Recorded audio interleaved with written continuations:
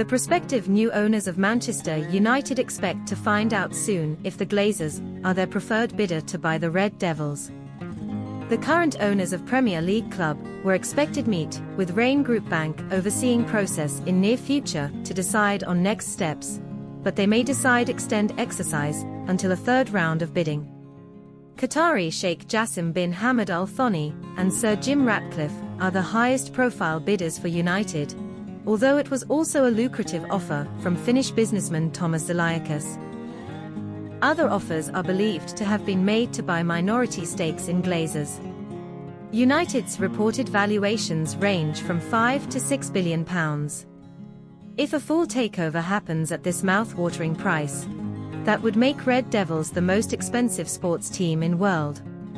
Concerns have emerged about the Qatar-backed consortium's proposal amid fears of UK government interference due to Sheikh Jassim's involvement with the Qatar Islamic Bank.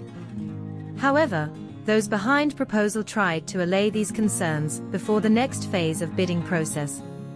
Follow the latest updates on Express Sport until Tuesday.